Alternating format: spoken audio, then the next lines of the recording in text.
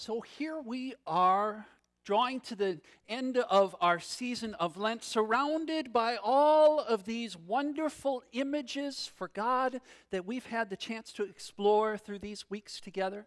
All of these different windows into something more to learn about God, about who God is and how God loves us. This fabulous reminder that we've had throughout this season that whatever our most comfortable way to refer to God, whatever our most familiar way to think of God, there is always something more to be discovered.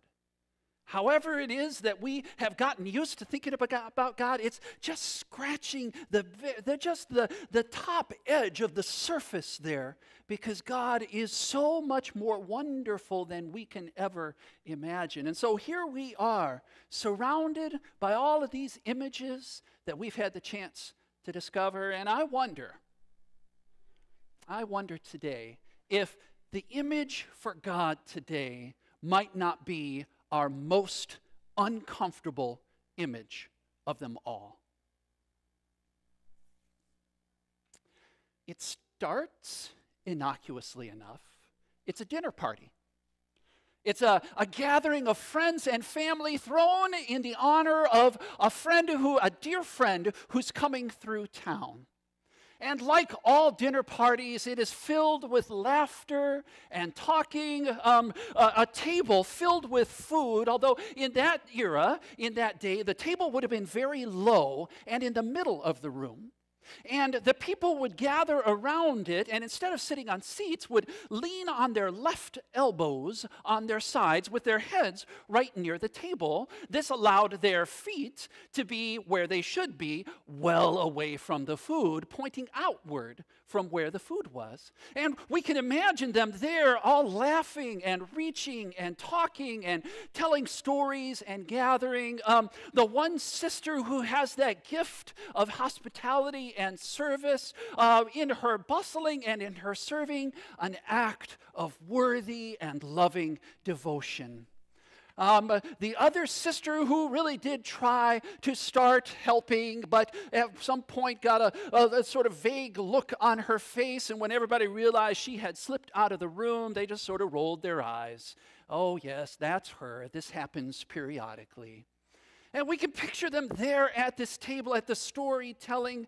We can picture this dinner party, and it's not until we start going around the circle that we discover things are out of place.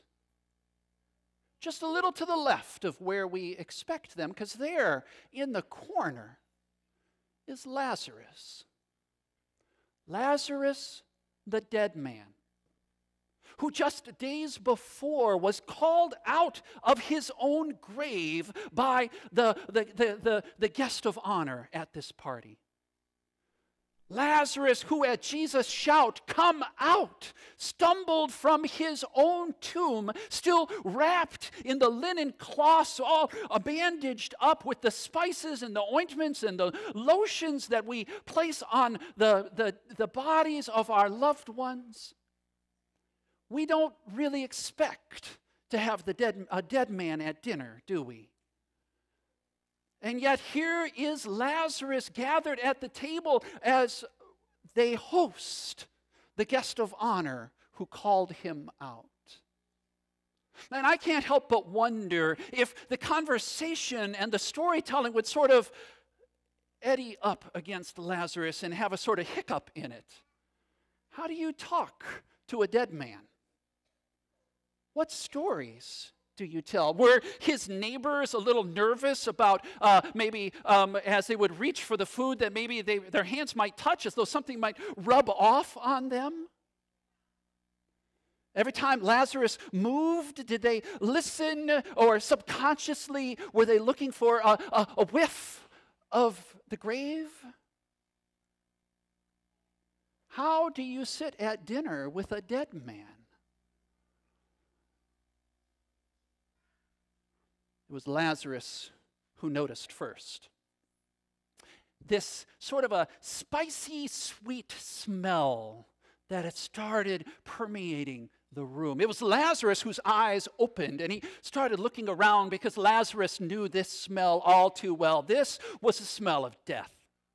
And he knew this smell because when he was called out of his own grave, this is what was drenched in all of those wrappings and the bandages. This is the sweet spice, incredibly precious, incredibly expensive, that had to be imported from a long ways away.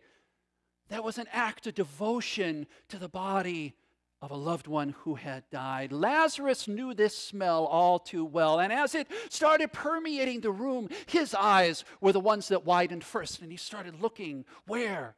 What is happening? By the time everybody else noticed, all conversation had stopped. Mary had slipped back into the room when they didn't notice it. And she was kneeling at the feet of Jesus. And this lotion, this ointment, a little goes a long way, but not in Mary's hands. No, her devotion and her love for Jesus required lavishness. And she anointed his feet lavishly with this ointment, rubbing it all over his feet, so overcome every cell of her body, needing to show Jesus how much she loved him and how grateful she was. She even took her hair to wipe away the ointment, the lotion there. This is an act of such abandon, such love, such worship, that it is awe-inspiring. What can you say?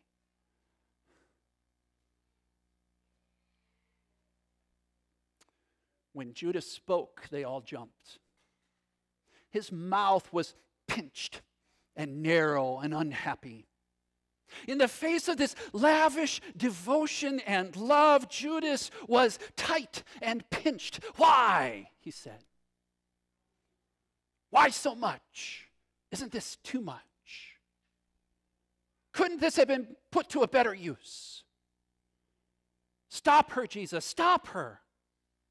It's embarrassing. Mary sat back on her heels as she waited to see what Jesus would say. Her hair lank with the lotion that it had absorbed. As she waited to see what Jesus would say. Leave her alone. Let her be. This is for my burial, he says. Now, I don't know if Mary knew that's what she was doing. I wonder if Mary had a sense that what she was doing was that she was being a prophet here. Would she have been surprised to discover that this is for Jesus' burial? Or would she have been horrified that this is how it was being interpreted? We don't know. What we do know is that Jesus has been marked for death. The religious leaders, the political leaders have decided Jesus must die. And they have condemned him to death, as well as Lazarus. Because if leaders cannot count on death to be the end, then how are they going to hold on to power? And the one who can order death around, we must get rid of him. Because without death, how will we keep the people afraid? Jesus must die. And so must Lazarus. This life that Jesus gave to Lazarus is a death sentence. And so what we have today is a dinner party that is steeped in death. We have Lazarus, the dead man. Jesus, the condemned. We have the oil of anointing Jesus' body for burial. We have the smell of that perfume, the smell of death surrounding them all. We have a death sentence that has been laid. And maybe saddest of all, worst of all, and heartbreaking of all is Judas. Judas and the religious and political leaders who we see that are so tied into themselves and so curled in with their view only for their own selves and their only view for those who are our own, that they can't even see that when we live like this, there is not much life that can fit in. There's not much life left in us. Saddest of all, Judas and the leaders are dead too. And this is the image for God we have today.